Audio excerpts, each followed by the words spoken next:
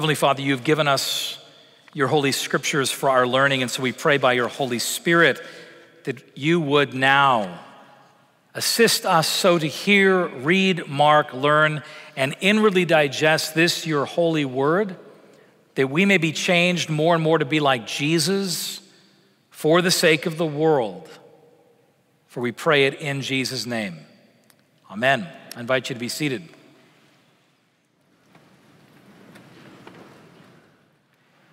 Do you pray for the Lord to raise up pastors among us? Do you pray for the Lord to raise up pastors among us? Now, just a quick note about terminology. I know we're in an Anglican church and we use funny words. So when I say pastors, it's the same meaning as minister, as priest, as clergy, as elder, pastor. Pastor is just a good word. I'll come back to that later on. But when I say pastor, I mean all of that. Those who are called to teach and preach and lead as ordained leaders in the church. Do you pray for the Lord to raise up pastors? Well, you should, because it's a command. Jesus has commanded his church to pray for the raising up of pastors. In Luke chapter 10, verse 2, Jesus says to the disciples, "The harvest is plentiful, but the workers are few. Pray then to the Lord of the harvest to send out workers, laborers into his harvest." It's a command. You should also be praying this because it's for your equipping. It's for your own good, our own good as the church. Because we're told in Ephesians chapter 4 that Jesus gave the apostles, the prophets, the evangelists, the shepherds, and teachers to the church as gifts. Why? To equip the saints for the work of ministry. This is the work of the pastors among us. Now, I know you'll say we're all ministers, right? It's true, we're all, in that sense, ministers. In a 1 Peter chapter 2 sense, that you are a chosen race, a holy royal priesthood, a holy people, that this, what the reformers would have called the priesthood of all believers, it's true, we all have ministry. We're all sharing in that priesthood of all believers. And yet there are still those who are called by the Holy Spirit to be set apart, like the Levites. Like the Levites in Israel, set apart to be holy unto the Lord, completely given over to a life devoted to the Lord. The Levites are mine, says the Lord. Now, let's be clear. Set apart doesn't mean set alone. Doesn't mean that the clergy do all the ministry and everyone else just watches, right? We're to do this together. We saw that this week with Vacation Bible School opening up. After 2 years, hundreds of kids, but hundreds of volunteers, all serving together. We are the church together in service. Clergy are not set alone. That's not what set apart means. And clergy are also not set above. Clergy are set apart to be servants. There's this thing that happens actually at an ordination service when the Lord ordains a person as a deacon, a priest, or a bishop. And it happens at installations and induction service as well, where the clergy have to lay prostrate. See, it's a really awkward, when you're wearing a dress, there is no beautiful way of doing this, okay? That's the point. You have to lay down, prostrate before the Lord, and everybody's looking at you.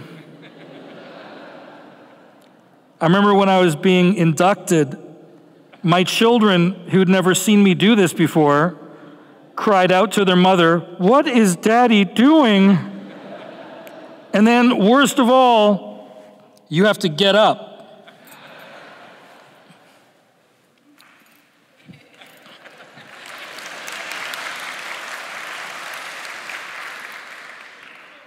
It's humiliating on purpose. Set apart does not mean set above. It's, if anything, set below to serve. See, Our pastors, those God calls, are set apart. And here's Acts chapter 13. Acts chapter 13, as we continue our journey through Acts, gives us a picture of what set apart looks like. It's just a snapshot. It's not exhaustive, but it's a little snapshot into what does set apart, ordained, consecrated for ministry look like. And yes, if you think, why are you preaching this? Like, I'm not clergy. Why? You're wasting a Sunday, Father Paul. No, this is for the whole church. We're to be praying for this. And so here's Acts chapter 13. If you've got your Bibles or your Bibles in the pews, Acts chapter 13, verse 1, we read that now it was so that in the church in Antioch, there were prophets and teachers, Barnabas, Simeon called Niger, Lucius of Cyrene, Manaen, the lifelong friend of Herod the Tetrarch, and Saul. And as they were worshiping the Lord and fasting, the Holy Spirit said, "Set apart for me Barnabas and Saul for the work to which I have called them." And so after fasting and praying, they laid hands on them and sent them out. And so being sent by the Holy Spirit, they went down to Seleucia and took a ship to Cyprus. And when they landed in Salamis, they proclaimed the word of God in the synagogue of the Jews, and they had John Mark to assist them. And when they'd made all their way through the island as far as Paphos, they came upon a certain magician named Bar-Jesus, a Jewish false prophet. He was with the proconsul Sergius Paulus, an intelligent man who'd summoned Saul and Barnabas to hear the word of God. But Elymas the magician, because that's what his name means, opposed them and sought to turn the proconsul from the faith. And so Saul, whose name was also Paul, filled with the Holy Spirit, looked intently at him and said, "You son of the devil, you enemy of all righteousness, full of deceits and villainy, will you not stop making crooked the straight paths of the Lord? And behold, the hand of the Lord is upon you, and you will be blind and unable to see the sun for some time." And immediately mist and darkness fell upon him, and he was seeking people to lead him by the hand. But the proconsul believed. When he saw what had happened, he was astonished at the teaching of the Lord. Friends, this is the word of the Lord. Thanks be to God. So here's what we see about pastors being set apart by the Holy Spirit. First thing we see here in Acts chapter 13 is that pastors are sent by the Holy Spirit, not sent by the church. I'll explain. Sent by the Holy Spirit. But also, those pastors who are sent by the Holy Spirit are strengthened by the Holy Spirit. This is not a weak ministry. This is a ministry of strength in the Holy Spirit. But not only are they sent by the Holy Spirit and strengthened by the Holy Spirit speaks through their ministry. The Holy Spirit saves the world and speaks through their ministry. See, first, pastors are sent by the Holy Spirit. Look at verse 3. Verse 3 says that after the church, had laid hands on them after fasting and praying, the church, sent them out. Okay, the church sent them. But then verse 4 says, so being sent by the Holy Spirit, they went. And you want to say, well, verse 3 said the church sent them. Verse 4 said the Holy Spirit sent them. Which is which? Did the church send Saul and Barnabas, or did the Holy Spirit send Saul and Barnabas? And the answer is yes. Yes. See, the truth is that the church sent Saul and Barnabas at the Spirit's leading. They responded to the Spirit's sending. It was in verse 2 that we're told that the Holy Spirit spoke, saying, set apart for me Saul and Barnabas for the work that I have called them to do. It is the Spirit's call. The Spirit's call on a life that sends a person into ministry. We need to remember this, because when you look at who God sends again and again, We may be surprised. He sends Barnabas and Saul. Well, Barnabas, that maybe makes sense. But Saul? Saul, who we're told was unimpressive. 2 Corinthians chapter 10, verse 10, the church in Corinth, complaining about Paul, will say that though he's strong in his letters, he's weak in physical presence, and his speech comes to nothing. In other words, this is not a strong, present, charismatic leader.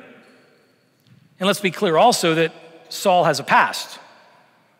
Chapter 9, verse 13, Saul's own conversion experience on the road to Damascus. What does Ananias say to God when God says, okay, you need to go find Saul of Tarsus and lay hands on him so that his blindness can be taken away? Ananias wants to tell the Lord something about Saul that maybe the Lord doesn't know. He says, Lord, I've been told all the evil this man has done. And what does God say in verse 15 of chapter 9? Go. Because I've convinced you? No, go because he is my chosen instrument to bring the gospel before the Gentiles and the kings of the earth and many nations. See, so often we forget that the church doesn't call people. The church hears the Spirit's call on a person's life. We are responsive to the Spirit's initiative. So often if it was left up to us, we would go for charisma, we'd go for competency, we'd go for credentials, but instead the church needs to listen for call. The call from God. The amazing call from God. Here is Saul of Tarsus, who we're told in this passage for the first time in chapter 13 is called Paul. He's got another name. Now, don't be mistaken. This is not a renaming of Paul, as some have said. Paul, like Saul, like so many Jews, had a Gentile or Greek name as well. The reason this Greek name is now put in front of us is he's finally living into the call that God has put on his life. He is becoming, in this moment, the true apostle to the Gentiles. And from this point on in the book of Acts, he will never be called Saul again. He will be Paul because he's going to be completely living into this call, this incredible call from God. And notice as well that it's not only that he will be Paul from now on to the Gentiles, but suddenly he's taken a senior place of leadership. The rest of the book is kind of about him and what God is doing through Paul. No longer is it Barnabas and Saul. It's, if anything is reference to Barnabas, it'll be Paul and Barnabas, but more often simply Paul and his companions. Saul of Tarsus has been chosen into this role to be set apart for this main central leadership role in the life of the early church. And this is the first of his missionary journeys. He's begun. It's come out of Antioch. He's on his first of 3 missionary journeys. He's going to travel, and we're going to walk through this for the rest of the year with the first, second, third missionary journey. He's going to travel 10,000 miles. And this is the ancient Near East, okay? 10,000 miles over 11 years, and he's going to plant 14 churches. This is what Paul's life looks like before God. Called and chosen, sent by God. Oh, the church needs to listen carefully. Sometimes we don't listen well. I was faced with that not long ago when there had been a young man who had come to me years ago to discern holy orders. And I prayerfully, but wrongly, said, I don't see it. I don't see a call to priesthood for you. I don't see you called to be a pastor. I don't see it. And so he went off to seminary anyways, and I kind of reluctantly said, well, go ahead, but just know that I'm not really supporting this. I don't think this is God's will, but I'm not the only voice in your life. I mean, how depressing must that have been? Like your rector saying, I don't really think the call's here, but go off to seminary, try and figure it out. Well, it wasn't too long ago, I was at our seminary up in Pittsburgh at an ordination service, and this same young man, who was now a priest, so obviously someone had decided he was called, he was now an ordained priest, was the preacher for an ordination service, another guy getting ordained. And I sat there in the pew and I thought, well, this is gonna be interesting. And he preached the best ordination sermon I have ever heard in my life. the best ordination sermon I've ever heard in my life. And I told him afterwards. And he was shocked because, we had some history. And I got back and I wrote him a letter. And I said I was wrong. I repent before God and before you that I didn't see what God saw. God calls, God sends. The church listens and responds. And we'll so often be amazed and perhaps even shocked at those God calls. First, Paul will say in 1 Corinthians 15:10, by the grace of God, I am what I am. It's not the charisma. It's not the credentials.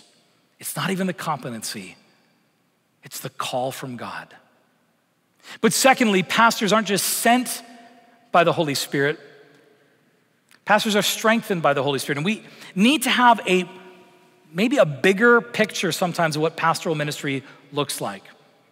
Because verse 10 is kind of shocking. Look at verse 10 in Acts chapter 13, right? Paul bumps into this magician, and what does he say to him in verse 10?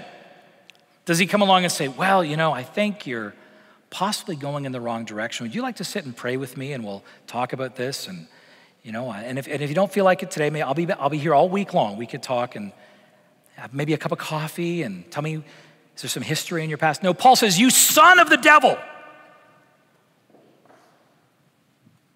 You enemy of all righteousness, full of deceit and villainy.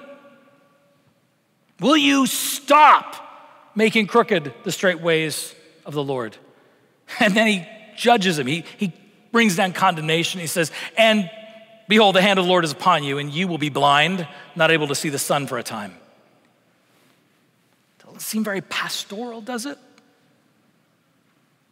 Did the church get it wrong in setting apart Paul? No. Verse 9 says Paul did this full of the Holy Spirit, speaking with this strength and this boldness and this hard word, fully inspired by the Holy Spirit. In other words, he said everything he was supposed to in that moment. And you want to say, well, isn't the fruit of the Spirit love? Galatians 5, verse 22. Yes.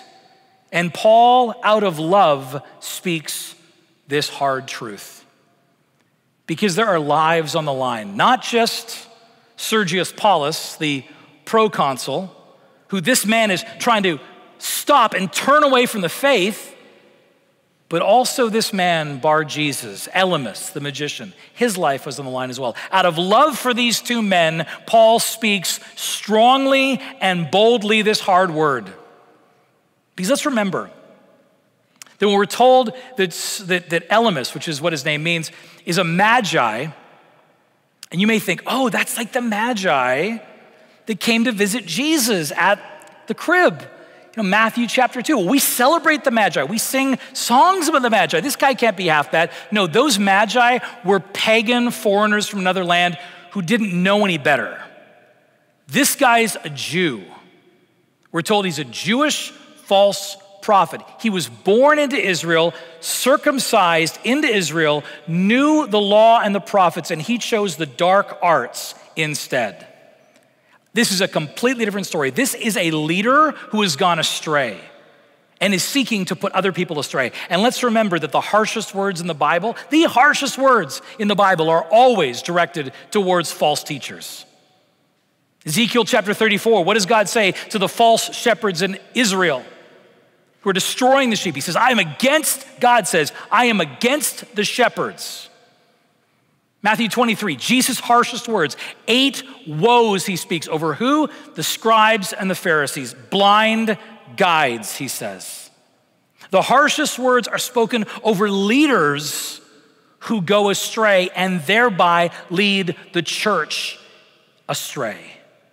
And so Paul is speaking this hard word, son of the devil. Yes, he is.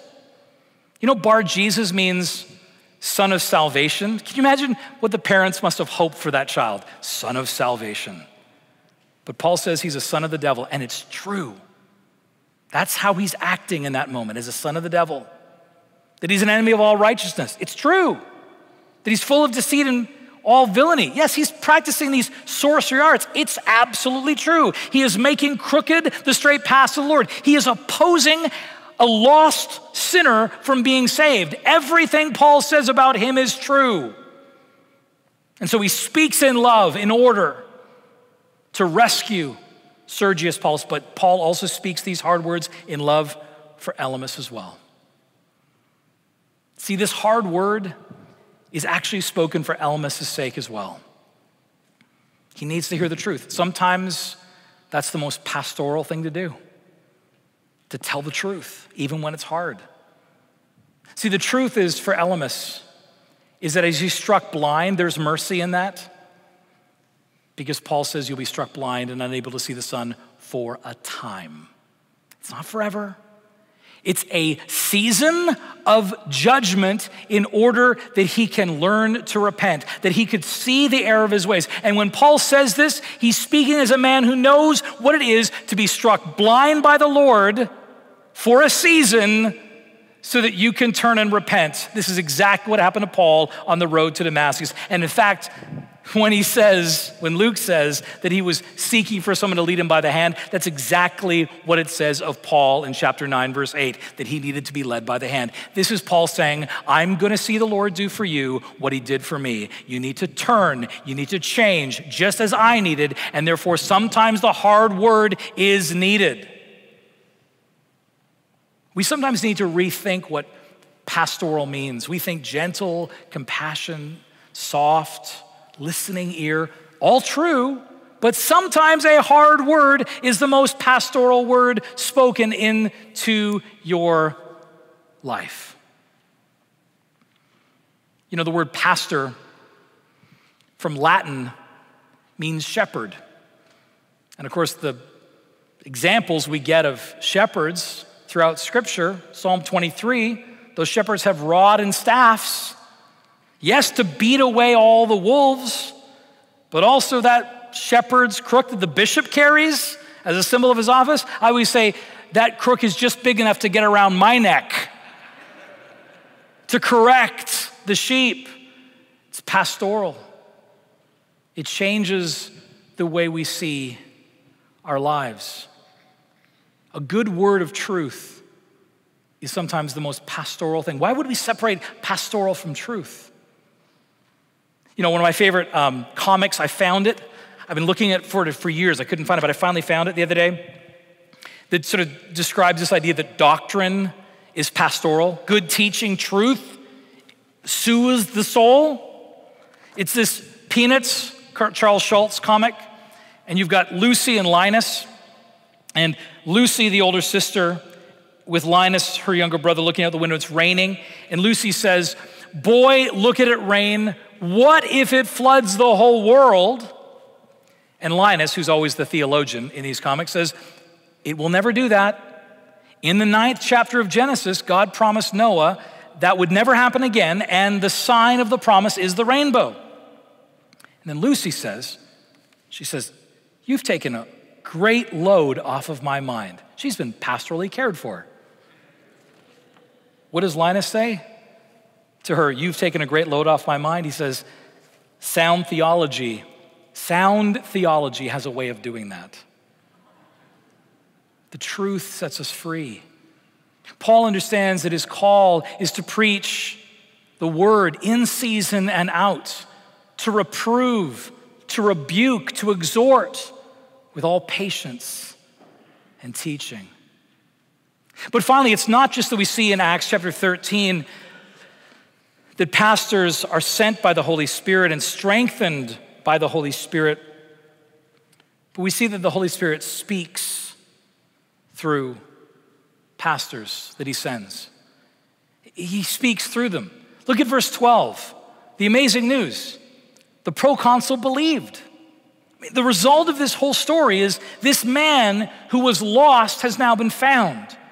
This pagan Gentile has come to put his faith in Jesus Christ as his Lord and Savior. That now suddenly Jesus' death on the cross for his sins has been activated in his life. He is forgiven.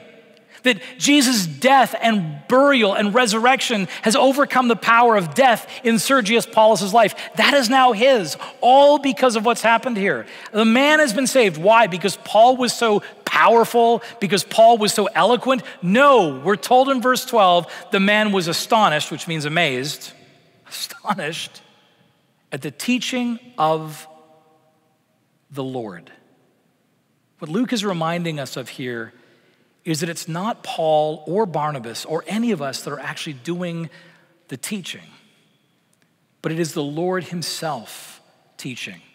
We need to remember that the best title for this book is not the human-oriented Acts of the Apostles, nor the hyper-spiritual Acts of the Holy Spirit, but instead the best way to title this book is the Acts of the Apostles in the power of the Holy Spirit.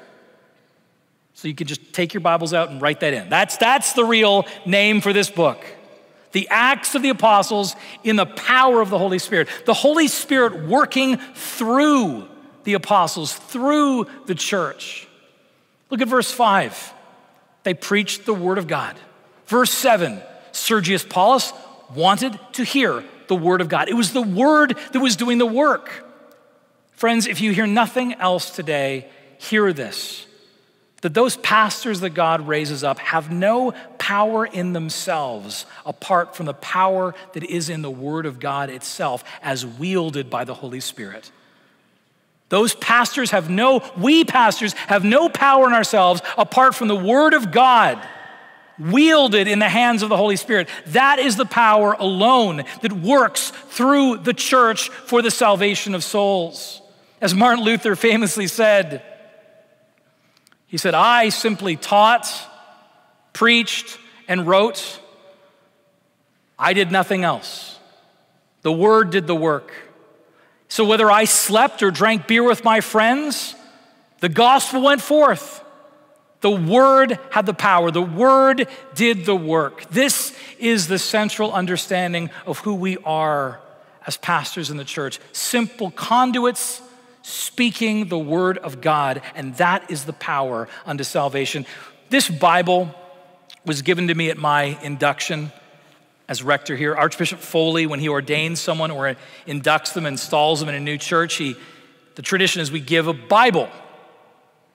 And he's supposed to just say, here's the Bible, preach the word in season, out of season. But what Foley does every time, and he did it to me, is he hits you on the head with it. Seriously, every time. I've watched it. He did it to me. It shocked me. I'd never seen it. I thought, whoa, here we go. Different kind of church. Hits me on the head with it, and it keeps it there and then says, always, always stand under the word. This is the power of the gospel unto salvation. This is how the Spirit speaks through the pastors that he sends and strengthens. And so, church, do you pray for the Lord to raise up pastors among us? You should. See, the Lord is answering those prayers today. And I don't mean just like in 2022. I mean right here, right now. Because in the text, we're told in verse 2 that it all happened while they were worshiping the Lord and fasting. You know, that word in verse 2 is literally the Greek word for liturgy. As they were saying the liturgy together, as they were praying Sunday after Sunday, the Holy Spirit breathed on his church and spoke and called forth those who were to be raised up and set apart for this ministry.